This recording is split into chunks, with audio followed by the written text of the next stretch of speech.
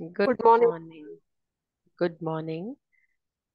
How are you doing, So, ma'am? Morning, ma'am. I'm doing good. आप बताएं आप कैसे हैं? Ma'am. Yeah, ma'am. Doing good, ma'am. That's really great. So, today we are all here at a common place for runes. Runes, I call it magic. Some people just refer to it as reading. For me, it is not only a tool of reading, it is a tool of solutions also. I consider it as a very divine tool. अब लोग ड्रून्स के बारे में बहुत अलग अलग धारणा रखते हैं। कोई कहता है कि ये गाइडेंस के लिए है, कोई कहता है कि इससे आपको रीडिंग में सहायता मिलती है, कोई प्रोटेक्शन के लिए यूज करता है। लेकिन काफी समय से रून्स से रीड करना, उससे रेमेडीज देना, तो मुझे ये एक कंप्लीट सोल्यूशन लगता है, जहाँ पे एक बहुत ही डिवाइन टूल है, जिससे बहुत सारे माइंडसेट आपको मिलते हैं, बहुत सारी चीजें चेंज हो जाती हैं, आपके दिमाग को एक नई दिशा मिलती है basically. So today we are going to start with an introduction to रून्स। उससे पहले let's start with ritual of every session, and that is we'll begin with the chanting of Guru Mantra. पहले गुरु का आवाहन करेंगे और उसके बाद फिर हम गायत्री मंत्र का जाप करेंगे, and then we begin, right?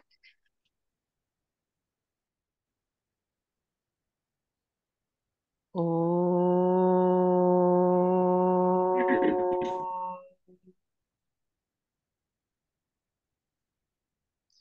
गुरुर्ब्रह्मा गुरुर्विष्णु गुरुर्देवो महेश्वरा गुरुर्साक्षात् परम ब्रह्म तस्मै श्री गुरुवे नमः।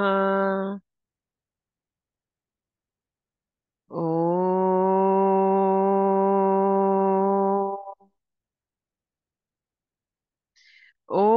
भूर्भुवस्वः तत्सवितुर्वरेण्यं भर्गो देवस्य धीमहि धियो यो न प्रचोदयात्।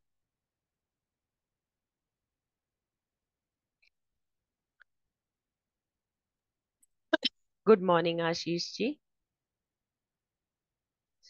चलिए, पहले तो ये जानते हैं कि ये जो जर्नी हम शुरू करने जा रहे हैं, इस जर्नी में हम क्या क्या सीखेंगे, और हम कौन कौन सी नई चीजों से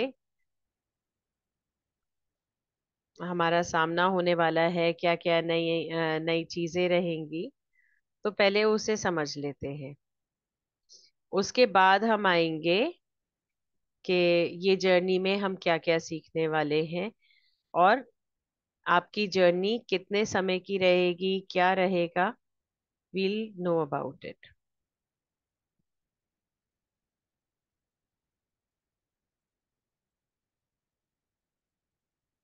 ओके, तो रून्स का अगर हम कोर्स की बात करें, जस्ट अ सेकेंड, अगर हम इस कोर्स की बात करें तो मैं एक बारी आपको कंटेंट शेयर कर देती हूँ।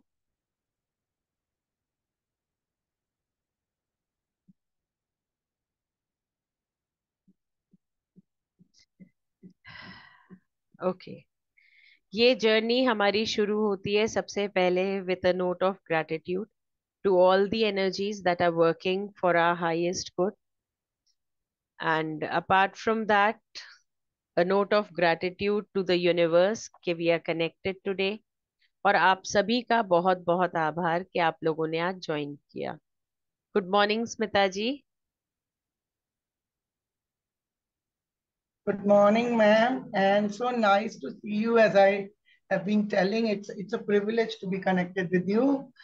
हम्म। And at the outset, only I raised my hand and probably causing an hindrance. But the way you opened that runes you consider as a magic, believe me, ये मैं सबको कहना चाहती हूँ। अभी भी मैं रून्स की तह तक कुछ नहीं पहुंची, क्योंकि मेरे लिए इतना बड़ा मैजिक था कि आई कनेक्टेड टू गुरुजी ज्ञान through रून्स। And I was always, I mean I am a doctor by profession, anaesthesiologist by profession, and मुझे बहुत पसंद है ये सब चीजें ज्वाइन कर देखते रहना। One day night, I was just exploring. By then, I had not connected with Guruji Gyan Academy. And ma'am's webinar had just happened. And that is, I think, 1.5 years back. Maybe madam will be able to recall. वो इतनी गजब की webinar थी कि अगर आप कहीं किसी का अगर आप कोर्स भी करेंगे ना, उस वेबिनार को देख के ही it was so, I could gather that madam is so much into, deeply involve into it. उनका जो विश्लेषण था रूम का, मैं आप बिलीव करिए, मैं तो I am a knowledge Sikar. To truly speaking, मैंने कभी किसी की रीडिंग करने लायक शायद अपने आप को समझा ही नहीं, मुझ गहराई तक मैं पहुंच पाऊंगी तो भगवान की कृपा होगी। लेकिन जब तक कि रूल्स को डेप्थ तक नहीं जानेगा कोई, तो वो पढ़ा भी नहीं सकता। और मैम का मेरे पास, आई कन्फेस कि वो रिकॉर्डिंग्स हैं मेरे पास पड़ी हुआ है, वी हैव टू एक्सप्लोर, सारी मैं देख भी नहीं पाई। जो भी मैंने देखी हैं, मतलब दे आर अमेजिंग।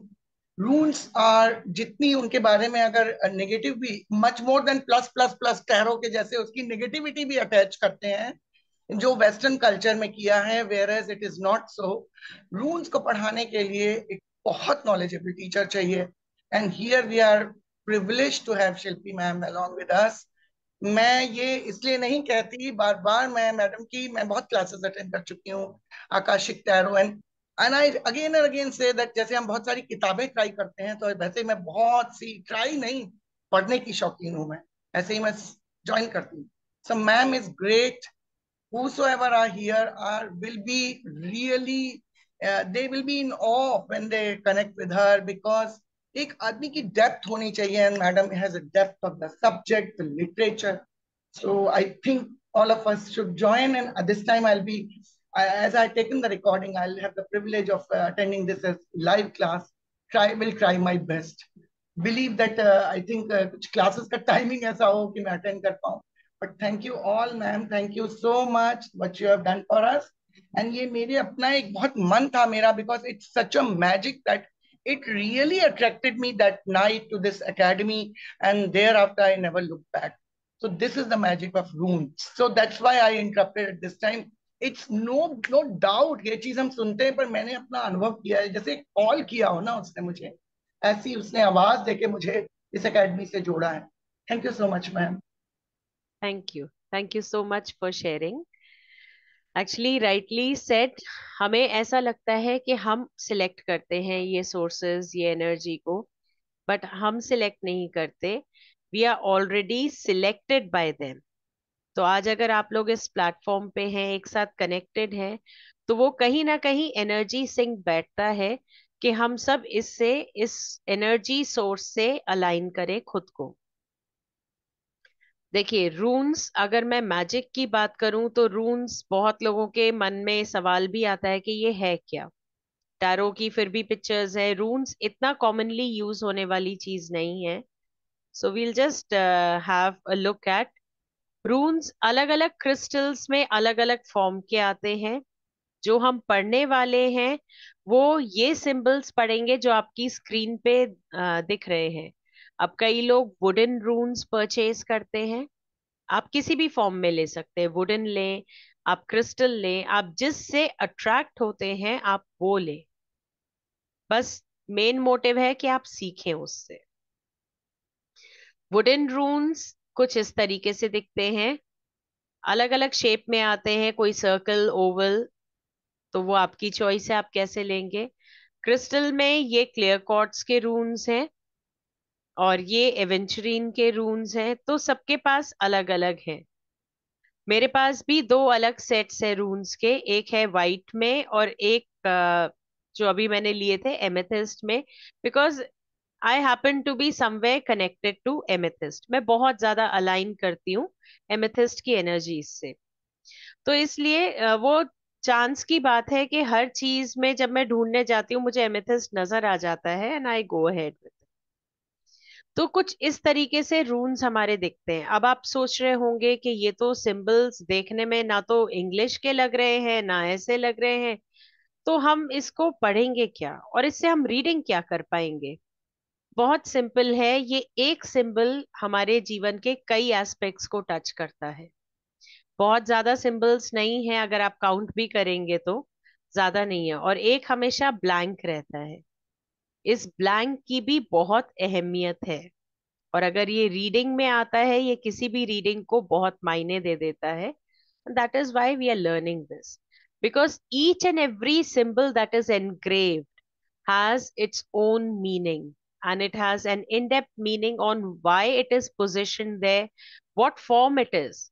कई बारी सीधा आता है, कई बारी उल्टा आता है, sometimes it is upright and sometimes it is reversed.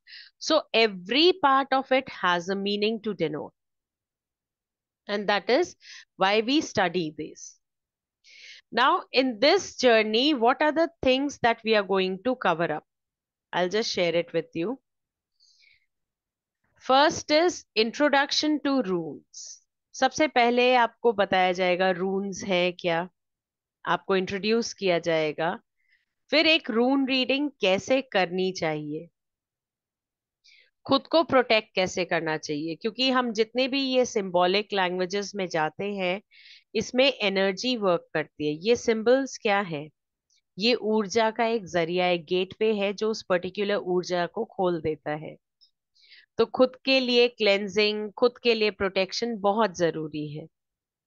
फिर रून्स को भी हम कैसे क्लेंस कर सकते हैं, हमें उन्हें कैसे रखना चाहिए, और रून रीडिंग कैसे करनी चाहिए, और उसे इंटरप्रेट कैसे करना चाहिए, ये आपको बताया जाएगा। अब इसमें जैसा कि मैंने पहले भी कहा, हम एल्डर फुथक के बारे में पढ़ेंगे। अब ये एल्डर फुथक क्या है और इसको हम क्यों पढ़ेंगे, इसको इन डिटेल आपको बताया जाएगा। तो इसमें ये सिंबल्स हैं जो इनके नाम हैं। नाम थोड़ा सा आपको अजीब लगेंगे कि फेहू, उरूज, थुरिसास, आप कहेंगे ये क्या नाम है। So currently the topics that we'll be dealing with to initiate is that introduction, how to do a runes reading, psychic protection and cleansing, and then storage of the runes, which is very important. Then how to do runes reading and interpretation. Then meaning of Elder Fruthak. Now what is this Elder Fruthak and how do we read them, interpret them? That would be considered. Then talking about symbols, to start with Elder Futak, we have Fehu, Uruz, Thurisaz. You may feel that these symbols, they sound a bit different. They are neither English nor Hindi. But then when you go into the in-depth, you're going to unveil many layers, many mysteries, I must say. तो जैसे जैसे हम इसको detail में करते जाएंगे, धीरे धीरे आप बहुत सारी चीजों को अनकवर करते जाएंगे। और ये ना सिर्फ रीडिंग है, ये एक डिविनेशन टूल इसलिए भी है क्योंकि ये कहीं ना कहीं हमारे लाइफस्टाइल और हमारे स्टाइल ऑफ लिविंग को इन्फ्लुएंस करता है। This is also divination tool because it influences our lifestyle and our style of living, our thought process, our belief system. So that is again which is taken care of. These are the names of the symbols. ये सारे जो आप देख रहे हैं ये symbols के नाम हैं। ये आपको एक एक करके बताए जाएंगे, और हर सिंबल का ट्रेडिशनल मीनिंग क्या है, वो अपराइट क्या है, और रिवर्स अगर होता है तो उसका मतलब क्या होगा। ये तो सारे सिंबल्स आते जा रहे हैं। उसके बाद ब्लैंक रून को आप कैसे इंटरप्रेट करेंगे, रून्स को कास्ट कैसे करेंगे। रून कास्टिंग मतलब रीडिंग, जैसे हम टैरो में क्या करते हैं, स्प्रेड लगाते हैं, तो इसमें हम रून कास्ट बोलते हैं उसको। उन्हें कास्ट कैसे करना है, उनके लेआउट्स क्या होने चाहिए, 1, 3 standing stone layout, arc layout, तो ये अलग अलग तरीके के लेआउट्स हैं इसके। प्लस इसके बाद हम इसमें कुछ चीजें और करते हैं जो इस कंटेंट में मेंशन नहीं है, which is रून binding. रून binding basically होता क्या है? रून बाइंडिंग होता है कि हम दो या दो से ज्यादा सिंबल्स को कंबाइन करते हैं, हम उन्हें मिला देते हैं, और मिलाने के बाद हम क्या करते हैं कि उससे हम एक नए सिंबल की रचना करते हैं। और वो जो हम रचना करते हैं वो बेसिकली हमें आगे ले जाती है कि हाँ, हम सॉल्यूशंस ढूंढ रहे हैं। क्योंकि जब आप किसी के लिए बताएंगे, आप किसी की लाइफ के बारे में बताते हैं, तो वो क्या करेंगे, वो आपसे सिर्फ ये नहीं जानना चाहेंगे कि आप प्रॉब्लम्स क्या क्या है, वो आपसे ये जानना चाहेंगे कि इसके सॉल्यूशन क्या क्या है। तो सॉल्यूशन के लिए आपको रून बाइंडिंग एक यूनिक रेमेडी दे देगा। बाकी सब रेमेडी तो आप देखिए, आपको एस्ट्रोलॉजी में भी मिल जाएंगी, आपको हर फील्ड में मिल जाएंगी। लेकिन अगर आप देखें कि ये रून बाइंडिंग की रेमेडी, क्योंकि ये पूरा सिंबॉलिक लैंग्वेज में है, तो यहाँ पे आपका एक अपर एज हो जाता है, क्योंकि ये रेमेडी हर कोई नहीं दे पाता, राइट? तो this aspect will be covering. ये हमारे वो चीजें होंगे जो हम कवर करेंगे इस कोर्स के दौरान। अगर इससे रिलेटेड आप लोगों में से किसी को कोई भी क्वेरी है तो यू कैन आस्क, और एल्स वील देन प्रोसीड। आप लोगों के मन में कोई भी क्वेरी आ रही हो?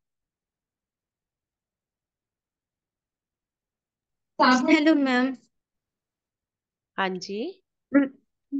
मैम मैं ये जानना चाह रही थी कि आपने रून्स के बारे में जो आपने आज बताया वो मैंने पहली बार सुना है। वैसे मैंने क्रिस्टल के बारे में सुना था कि अगर हीलिंग करनी है तो क्रिस्टल को हाथ में रख कर हम लोग कर सकते हैं। तो ये हम्म। क्रिस्टल वगैरह से ये रून्स कैसे डिफरेंट है वो मुझे जानना है, और ये देखिए, किस तरह से काम करती है। बहुत सिंपल सा तरीका आपको बताऊंगी। आप ये क्रिस्टल देख पा रहे हैं? This is black टर्मलीन, yes ma'am.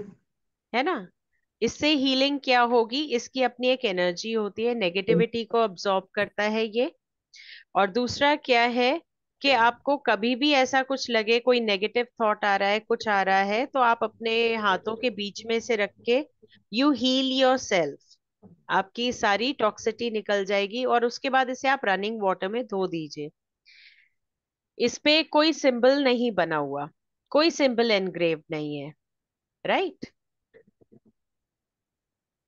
है ना अमृता जी? जी मैम। अब अभी अगर मैं यही बात करती हूँ रून्स की, तो रून्स में क्या होता है, सिंबल एनग्रेव्ड होता है। तो जहां ओके। सिंबल बन जाता है, सिंबल की अपनी एक ऊर्जा होती है।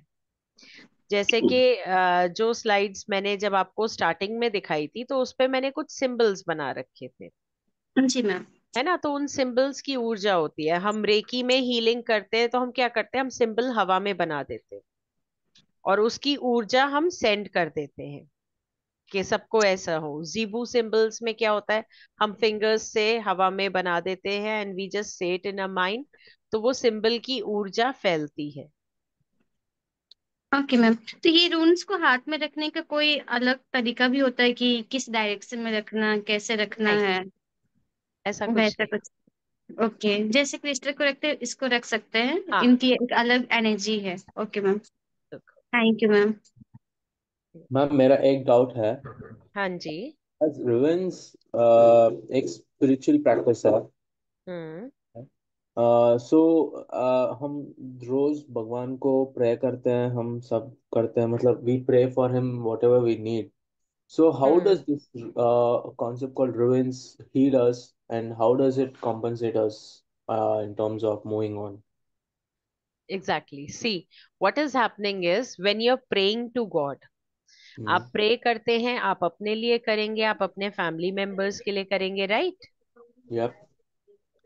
नाउ रून से चाहे आप एक एनर्जी एक्सचेंज लेंगे, लेकिन आप जब दूसरों के लिए हेल्प करेंगे, किसी की सहायता करेंगे, आप किसी की हेल्प कर पाएंगे, तो आप अपने कार्मिक क्लेंजिंग कर लेंगे। Mm-hmm. So this is how it will help you also and the person you are helping, that person also. Mm-hmm. Okay. So That So is why, how will this affect my spiritual path or the realm of mind? see, it affects your spiritual path because your soul journey also includes not only एक होता है कि हम जाप से we Mm-hmm. recite the mantras, we chant the mantras, and we grow. We elevate our energies. Second Yeah. is karmically we do it. So when we are born on this physical world, when we are born in this earthly world, we are Yes. also entitled to perform certain karmas during our soul journey. So Mm-hmm. if we include such kind of karmas which are helping others or helping others to overcome their bad karmas, so Mm-hmm. automatically our spirituality gets aligned. Mm-hmm. And I have another doubt. And this concept ruins. I've just googled it in morning. So Mm. it this kind of concept which is connecting to the death. Which is connecting to the, The practice which ruins is there. It is connecting to the death. Where we can connect with dead people. no, see, it is what we are dealing it. This is Mm-hmm. used runes, pendulum, and dowsing boards, dowsers. They are used to connect with souls in the parallel world. It is Mm-hmm. used. And it Mm-hmm. is not since today, it has been used since ancient times. Mm-hmm. But during this journey, we are not connecting to anybody else. We are Mm-hmm. just Okay. connecting to our higher self and finding out solution to problems of others and for ourselves. That is Only what we are. basically for Yes. ignorance and self realization. Yes, it is more towards self-realization and helping others. That's it. Okay, got it, ma'am. Thank you. Please continue, Right. ma'am. Kanchanji Hello, ma'am. Is it and runes and light codes are the same? runes and Light codes no. is different. Yes, they are different. Okay, so They it is not at all connected with runes. no, it is not connected with runes. Parallelly chalte hain, but then they are not directly connected. Okay, okay, ma'am. Right. Thank you. Ma'am, you said it is astrology and Vastu say we have an upper edge. So how do you say that? उसमें भी remedies है, इसमें भी you're suggesting remedies. So what is See, the what did I say? I never said that it has an upper edge. I said you will have an upper edge as compared to astrology and numerology or Vastu. Why? Because those remedies are found in the written context. In the written content, you can find them in books. You can Google and find them. But then these remedies that you create out of rune binding is your own thought process.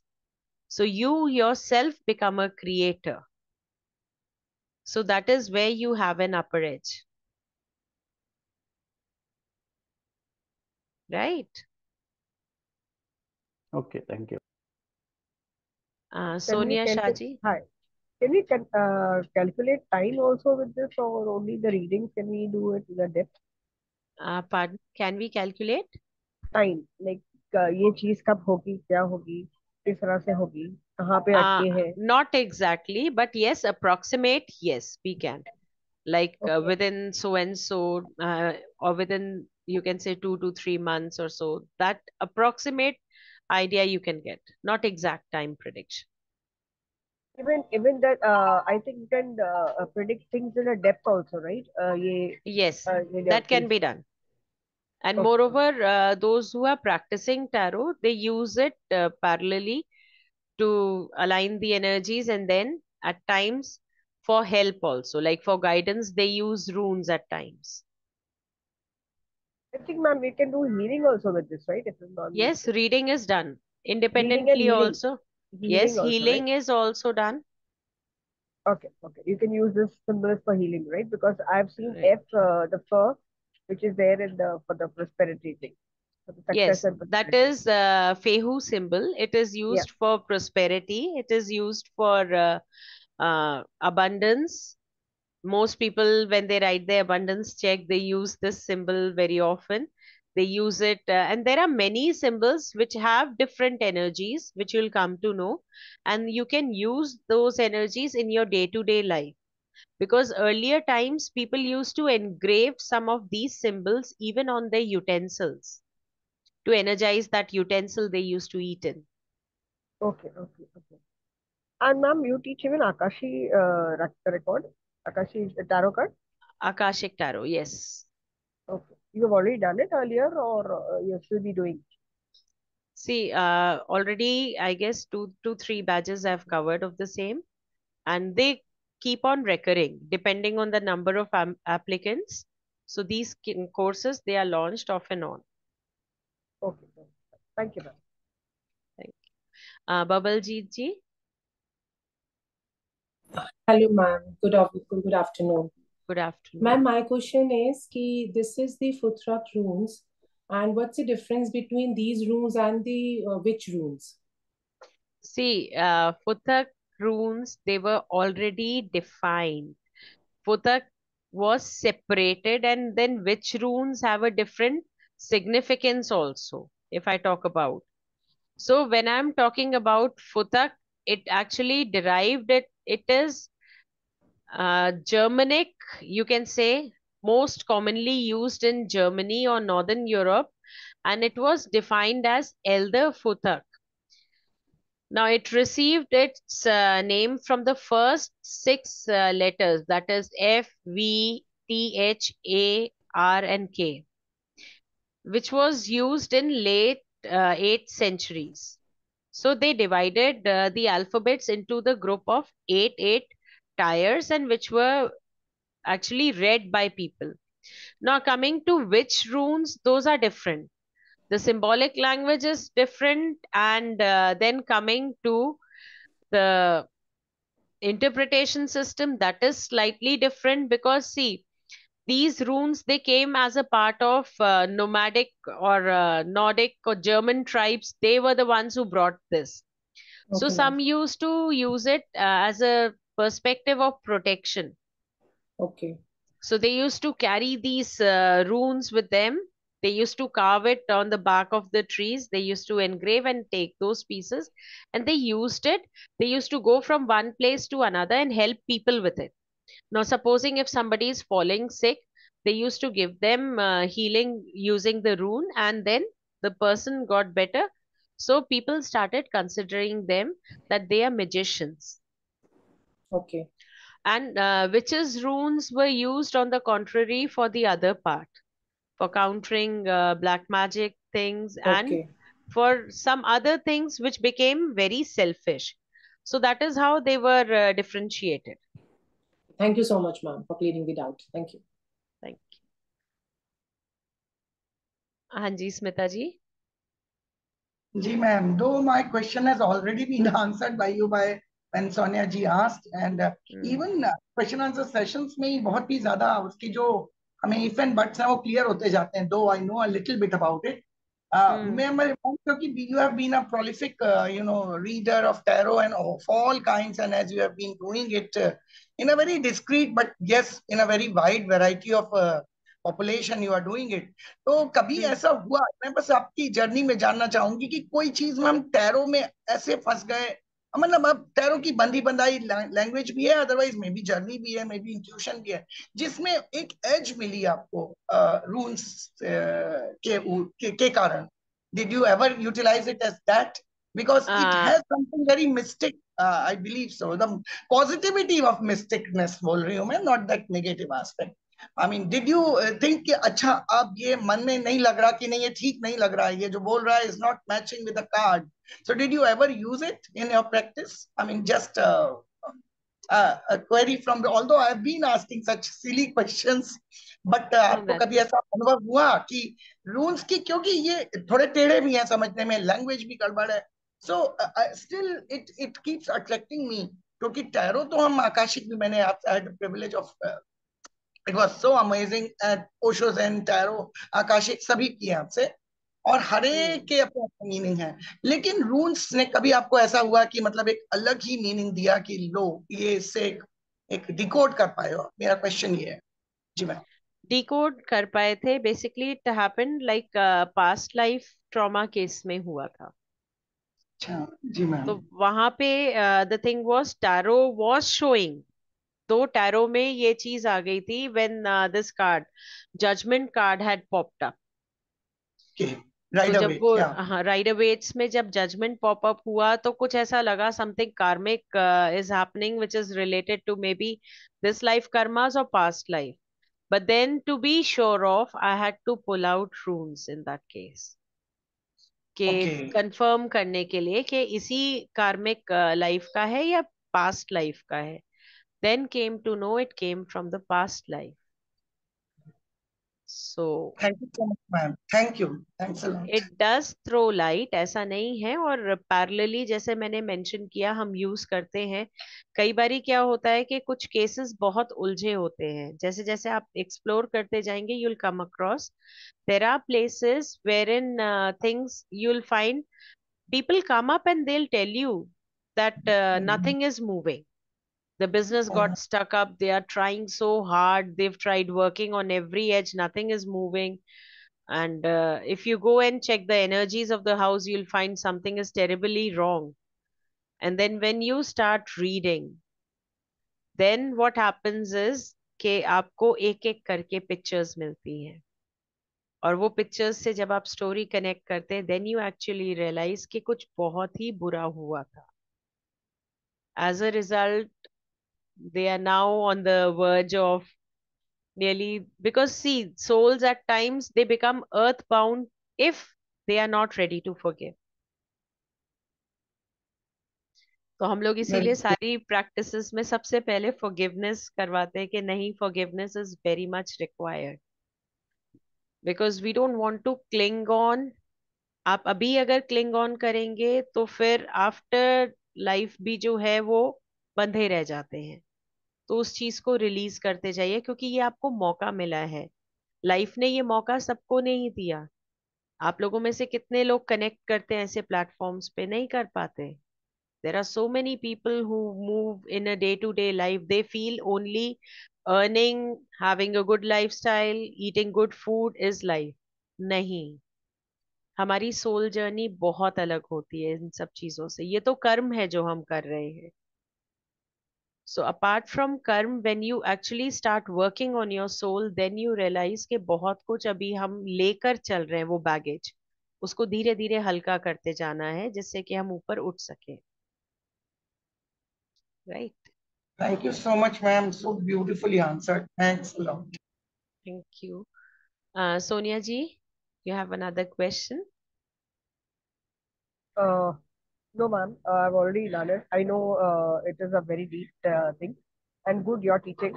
So as it is, Thank maybe you. things as you said, the energy chooses us rather than we choose the thing. And That's maybe true. because I have to go into depth, so maybe that is also one of the reasons which has come up. You have come up with this. So I rules is I know it's very deep, and a very Mm-hmm. good teacher only can teach, and you are well connected. So I'm thankful for it. And one more thing was I was looking up for Akashi Tarot, and Mm-hmm. ma'am answered that you teach, so now I'll be connecting to that also now. I've Sure, got ma'am. my answers. Yeah, You can connect to the academy because yeah. there are a few more participants who were wanting to go ahead with Akashic Tarot. So we Okay. can then schedule a class accordingly. Oh, thank you very much. It will be very great. I think I'll purchase first the recordings and then I'll go with this. So I think that will also help me to move things Yes, a little faster. Ma'am, that will help. can you and how many what is the duration of this course, ma'am? 2 months. Acha, everything is 2 months. Okay. See, it is for some courses, like for automatic writing, that was done in a single month.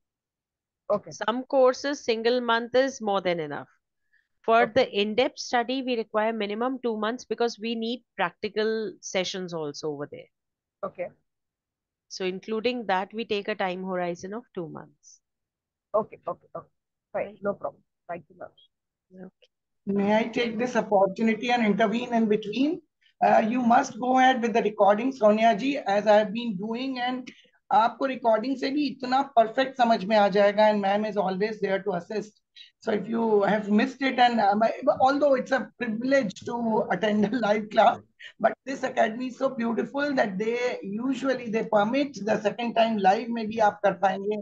तो तब तक आप मतलब आपको वो time अगर lapse कर रहा है between I mean in organizing the second time, go ahead with the recording. I have been doing that, and it's a No, privilege I've already done it. Yeah, to I've done it. In fact, I've taken her tarot spell also. I'll be connecting to you Yeah. for that, the one which you have supposedly have spoken, no, ma'am? I'll call you for that now because he's ready now. Okay, so that I was not giving you a Tarot call. and Past Life Tarot was a wonderful series, and I was attending it from my OT class, OT schedules, and they were just amazing. I think Past they life should be tarot? all Akashic Past life, Tarot cards and Past yeah. Life Tarot. That's a single course. So that I believe that it's an integral part of any professional reader or maybe a knowledge seeker. A very complete package. It's Okay, beautiful. past life tarot, I don't know, but past life tarot cards also we get, ma'am. Past Yes, life yes, it's the oracle same cards you combo. get. Okay. And apart from that, Akashic is completely a tarot deck. No, I And already have that. That's why only I past said that. life is oracle cards. So they Acha, are oracle also card. beautiful cards. Like if you Okay. really want to read somebody's past life energies and relate it to something happening in the past life, so you find answers to that. Okay, fine. And That I so think maybe it's a joint thing, right? that's a combined course of Akashic Past Life Tarot. ये जो Past Life Tarot का combine है वो जो class है. But then I'll have to buy the cards, you know, then for that. So cards तो लेना Yeah, पड़ेगा. and you can buy it from the academy. That's very very nominally charged, whereas मैंने बहुत महंगा लिया था Amazon ने कहा से. They Oh, procured अच्छा, I was not aware that the academy also no, provides. the So I will academy very good, and हमें कहीं से मिल भी नहीं रहे थे वो past life वाले खासतौर से. They procured it for us because I was desperately searching. So So although good, I'll also buy from them. So that will be fine. So I can the start room my से work. off-track हो गया, but as you have been an And ma'am, inquisitive the rules, ma'am, you will be giving the rules also is available with that academy because I am looking out for not because वो क्या है ना वो pebble के shape में आता है, it moves. You have something in the flat one. No, even I have those pebble shaped. And recently, I just went to an exhibition and I bought those dice of runes. That अच्छा, was okay. too fascinating, so I just bought them also. अच्छा, okay. ठीक है. I'll search for my ऐसा होगा तो I'll ask my crystal person to give me the flat one because I'm interested more in the flat one rather than the pebbles one. Sure, you can ask for that. Yeah, I'll do that. Right. Thank you, ma'am. Thank you. All these Nirmala ji, discussions, sorry, Hanji sir. ma'am, all this discussion leads me to think whether you require to obtain knowledge of so many things.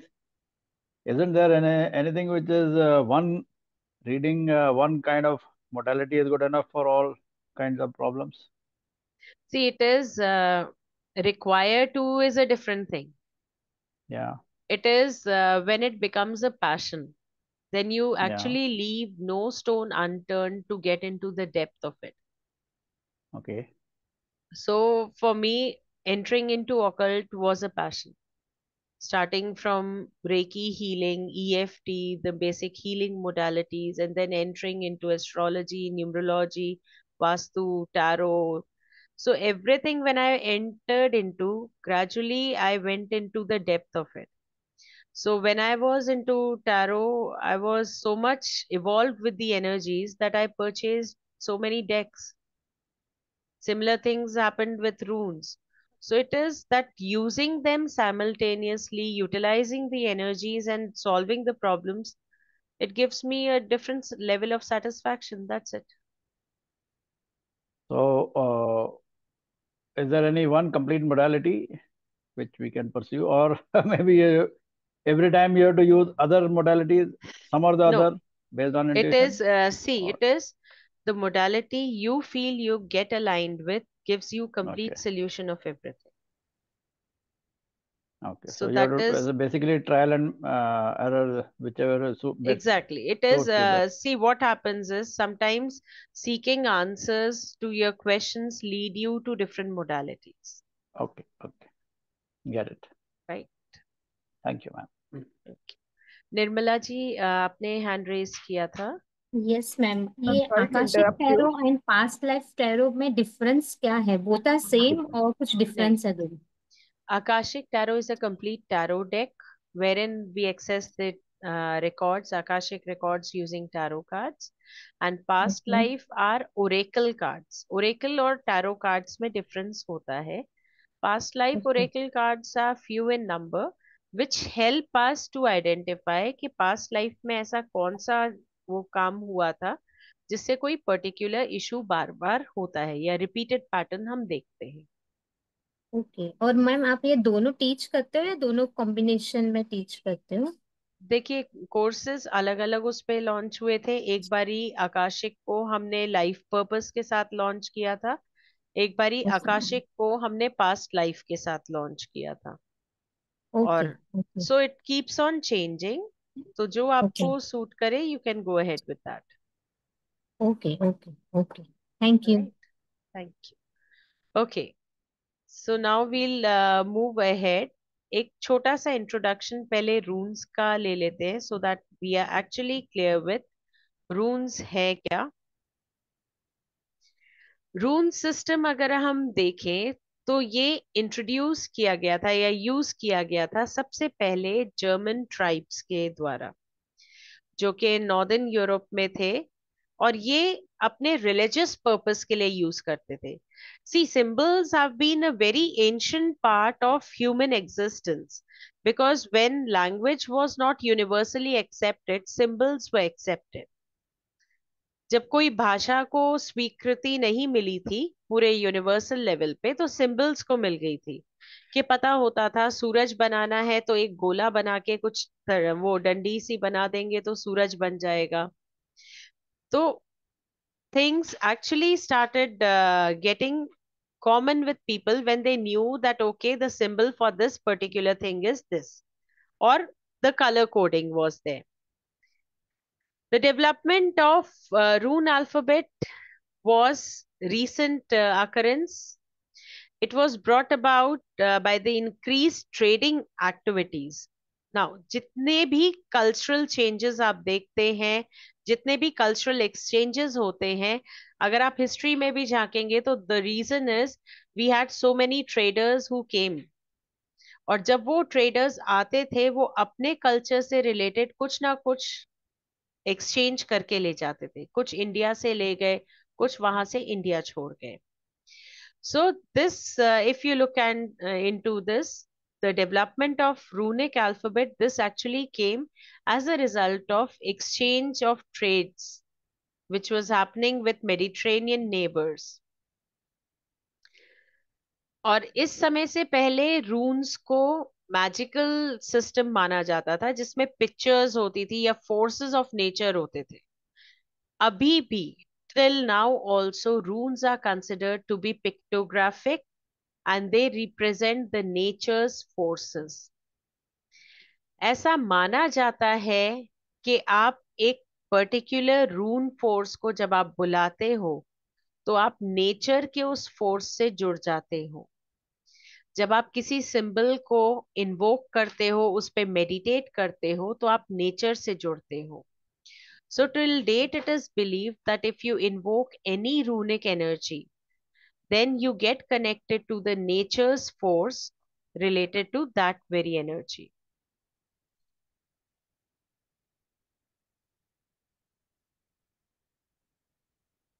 Now, बहुत सारे अलग अलग alphabets होते हैं जो northern Europe centuries में आए थे। उसमें से सबसे कॉमन थे जर्मनिक या Elder फुथर। There were different runic alphabets that came from Northern Europe over centuries, but most common of them were German or Elder Futhark। इस अल्फाबेट का नाम, जैसा कि मैंने पहले भी बताया था, पहले 6 लेटर्स से डिराइव हुआ था, और ये 200 BCE से लेके लेट 8th सेंचुरी तक यूज हुआ था। Now, this alphabet contains 24 letters। इसमें 24 letters हैं जो कि 3 ग्रुप्स में डिवाइडेड हैं, और ये ग्रुप्स क्या है? फ्रेयाज 8, हगल्स 8 एंड टर्स 8। सो टोटल हम कितने पढ़ेंगे? हम 24 ऐसे सिंबल्स पढ़ेंगे जो कि 3 अलग अलग ग्रुप्स में डिवाइडेड हैं। पहले है फ्रेयास, फिर है हगल्स, फिर है टर्स 8। अब जो उस समय पे शामन होते थे, जो कि वहां के जो प्रीस्ट होते हैं उनमें सबसे ऊपर होते थे, वो क्या होते थे, उनको माना जाता था कि वो जादूगर है। तो उनके ऊपर क्या रिस्पॉन्सिबिलिटी आ जाती थी कि कुछ फसल नहीं अगर हो रही है तो ये प्रीस्ट आके कुछ जादू करेंगे तो वो फसल हो जाएगी। लोग ऐसा बिलीव करते थे।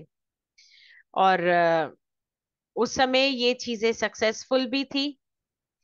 तो उनके पास क्या था? उनके पास रून्स की मिस्ट्रीज थी, और वो रून सिंबल को यूज करके लोगों को आशीर्वाद भी देते थे और उन्हें कर्स भी देते थे, मतलब उन्हें श्राप भी देते थे। उनको चोट भी पहुंचा सकते थे और उनको हील भी कर सकते थे। तो एक ही समय पे उनके पास पूरी तरह दैव्य शक्तियों जैसी भी कुछ था, और उनकी एबिलिटी ऐसी थी कि उनको सब लोग चाहते थे कि वो आए और उन्हें ब्लेस करें। So, in the earlier times, what used to happen is the shaman, or who was the highest priest, was considered to be the magician. And for him, it was the responsibility to look after that people are happy. So, if the crops failed to grow, then he was called upon, and people believed that if he blesses that particular area, then crops would flourish, and things would get better. The hunts would be successful, women would go fertile. As in today's world also, कुछ लोग मानते हैं कि हम एक particular मंदिर या एक पर्टिकुलर स्थान पे जाते हैं या एक पर्टिकुलर इंसान का आशीर्वाद लेते हैं तो सारे काम बनने लगते हैं। तो उनके that person he had this mystery of रून्स, and with his runic energies he used to bless and curse people. So everybody, now those who had the fear of being cursed, they also seeked his blessing. And otherwise people were also always like that, let the shaman come and bless us. So that was a common idea. तो लोगों में एक धारणा बन गई थी कि वो आएंगे, आशीर्वाद देंगे और सब कुछ सुखद होगा।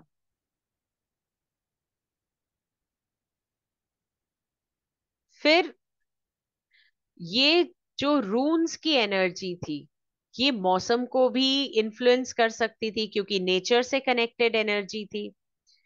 फसलों को भी इफेक्ट करती थी, बीमार लोगों को ठीक कर देती थी। तो रून्स को बहुत सारी चीजों पे कार्व कर दिया गया। उनको हथियारों पे कार्व किया गया, जिसमें पानी पीते थे उस पे कार्व कर दिया गया, अपने भालों पे कार्व कर दिया गया, नाव पे कार्व किया गया। और ये सारे जो कॉम्बिनेशंस थे इन्हें यूज किया जाता था लक और प्रोटेक्शन के लिए। रून्स जो थे एक बहुत ही इंपॉर्टेंट हिस्सा बन गए थे सबकी जिंदगी का, और वो इन सब सिंबल्स को देख के एक अलग ही कंफर्ट डिराइव करते थे, और उन्हें लगता था कि घर की चीज भी वही है जिस पे रून सिंबल्स बने हैं। आज अगर आप देखेंगे तो आपको रून्स हर जगह मिलेंगे। आप ज्यादा दूर क्यों जाते हैं? आप अपने अपने मोबाइल्स को देखिए। मोबाइल पे जो ब्लूटूथ सिंबल है जिसे हम लोग बहुत लोग यूज करते हैं, that is a runic symbol.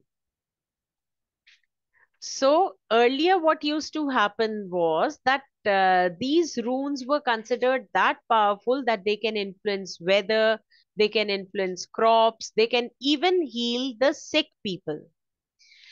So people started engraving these symbols on everything, almost everything that they used, on weapons, on drinking horns, spears, ships, timbers. So they considered it for luck and for protection. And this is how runes became an important part of life, because people were now comforted that, okay, this rune symbol is there, so I'm safe. They had that feeling. So today also, when we look around, we find these rune symbols around us. Don't go far, just near to you. Even if you check your mobiles, you have a runic symbol on it. The Bluetooth symbol that we all are aware of is basically a rune symbol. And we find it today almost everywhere. On our digital devices, we find it. Everybody carries it in the hand. We are carrying the mobiles and we have those symbols on the mobile. So we are using it.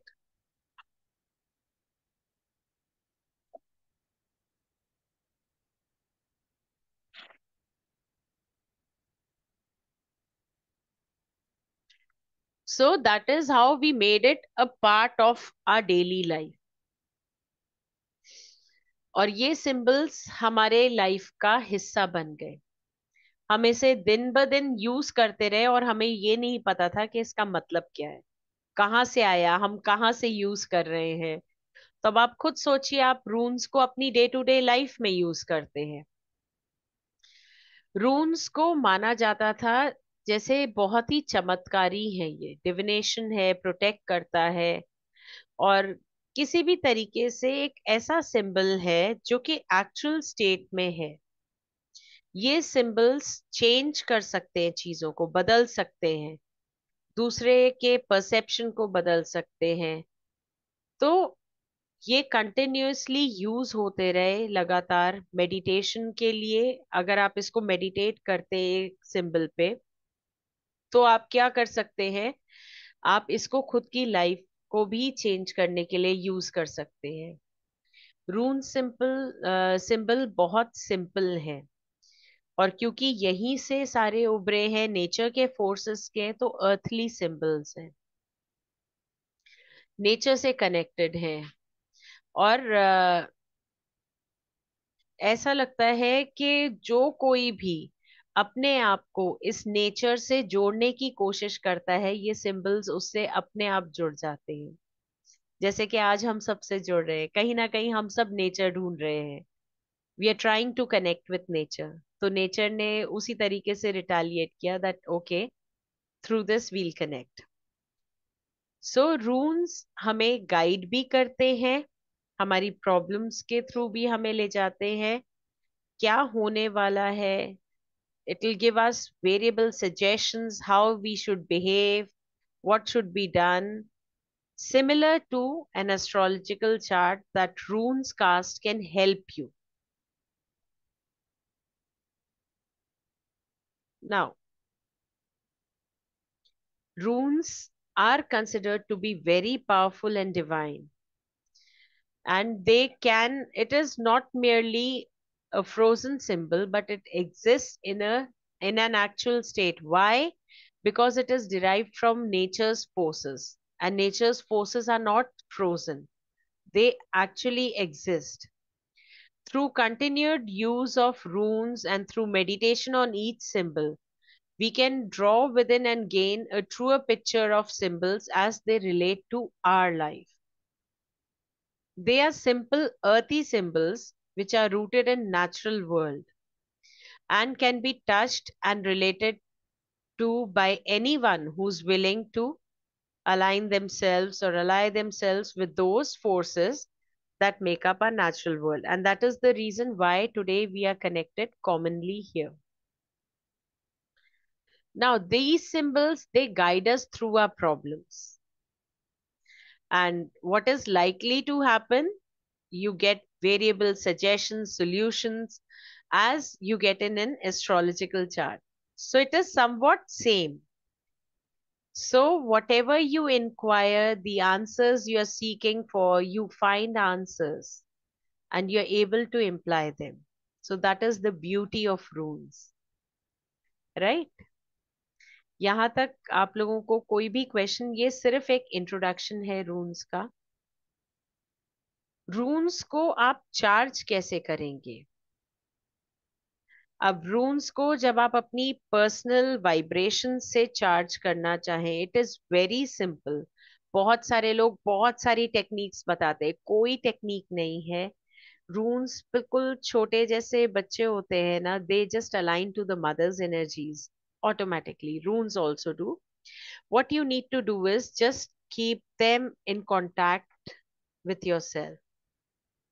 You need to just keep them in your hands. whatever you're doing, whether you're watching TV, whether you're doing anything, the moment you're sitting, just keep them, feel them with your fingers, your palms, and let the energies get aligned. So once they get aligned, you'll start understanding each and everything, and the runes would also understand your energy. You can also do it by keeping the pouch of runes on your solar plexus region, that is around your navel. Now, this area is known as the energy center, and your personal aura is strongly felt here. So, you can place it beneath your pillow before you go to sleep so that your subconscious gets activated. You may also find method will bring you added benefit as you'll get significant dreams or runic themes.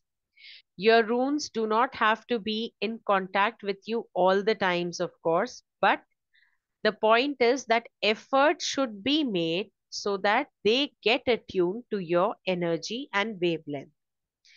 अब reading से पहले रून्स आपके लिए आपकी energy को समझ पाए, आपकी वेवलेंथ से मैच कर जाएं, इसके लिए क्या करना होता है? सिंपल सा तरीका है, रून्स को अपने हाथों के बीच में रखिए, उन्हें अपनी फिंगर्स से, अपने पाम से फील कीजिए, और हो सके तो उन्हें अपने सोलर प्लेक्सस चक्रा पे वो पाउच को रख के आप थोड़ी देर लेट जाइए, क्योंकि ये जो एरिया है ये आपका एनर्जी सेंटर है, तो ऑटोमेटिकली इससे अलाइन होने लगेंगे।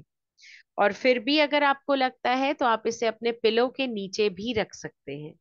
अपने पिलो के नीचे रखिए और आराम से आप सो जाइए। दो बेनिफिट्स होंगे इस, एक तो जो आपके ड्रीम्स होंगे, जो सपने होंगे, वो बहुत सिग्निफिकेंट रहेंगे, रूनिक थीम से मिलते जुलते रहेंगे।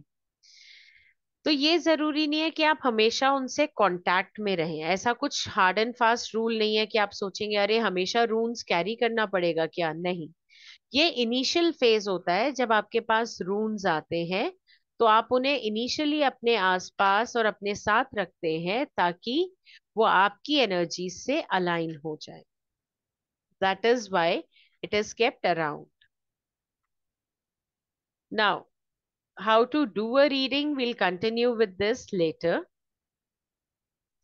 Now I'll just share the details of this journey, कि ये जर्नी हमारी क्या होने वाली है और हम इसमें क्या क्या करने वाले हैं।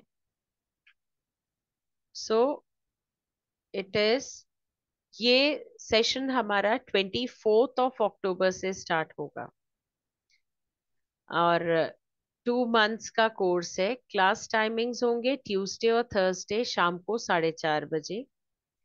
सारे लाइव सेशंस होंगे, जूम पे रहेंगे, डाउट क्लियरिंग सेशंस होते हैं, प्रैक्टिकल केस स्टडीज होती है, और मेंबरशिप और सर्टिफिकेशन एकेडमी का आपको मिलता ही है। इसके बाद जब दोबारा ये कोर्स होता है, अगर आप इसको रिवाइज करना चाहे, रिफ्रेश होना चाहें, तो आप क्योंकि ग्रुप्स का हिस्सा रहते हैं तो आपके पास मैसेज फ्लैश होता है, आप इसे दोबारा ज्वाइन कर सकते हैं। उस समय आपको कोई भी फी नहीं पे करनी होगी। आपको इससे रिलेटेड सारे नोट्स प्रोवाइड किए जाते हैं और कंप्लीशन के बाद सर्टिफिकेट भी मिलता है। Now coming to the payment details, तो जो लोग एकेडमी अभी ज्वाइन कर रहे हैं, जिनके लिए ये एकेडमी नई है, उनके लिए 2 मंथ की जो कोर्स फी आफ्टर डिस्काउंट है दैट इज 3158। जो एग्जिस्टिंग पार्टिसिपेंट्स हैं उनके लिए जो है दैट इज 2685। और आपके पास ये सारे डिटेल्स मेंशन्ड हैं, कहाँ आपने पे करना है। आप चाहें इसका एक स्क्रीनशॉट ले सकते हैं,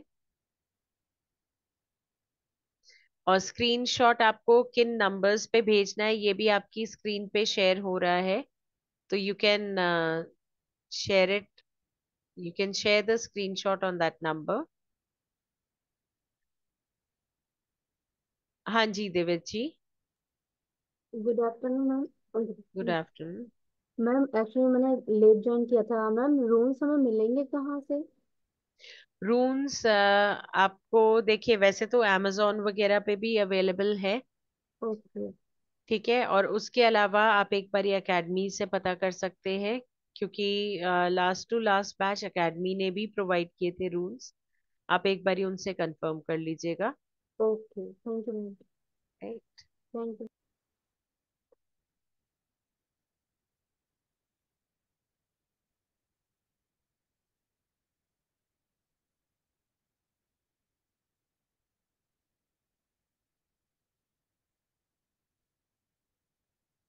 आई होप आप लोगों ने ये स्क्रीनशॉट ले लिया है। So now we'll be connecting. आप लोगों के साथ ये जर्नी अब दोबारा शुरू होने जा रही है। तो 24th onwards we'll be connecting on the same platform, और कई इंसाइट्स के साथ, थोड़े बहुत मेडिटेशंस के साथ, जिससे कि हमारी एनर्जीज अलाइन हो सके। राइट।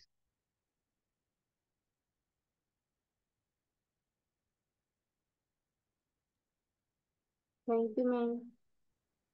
Thank you.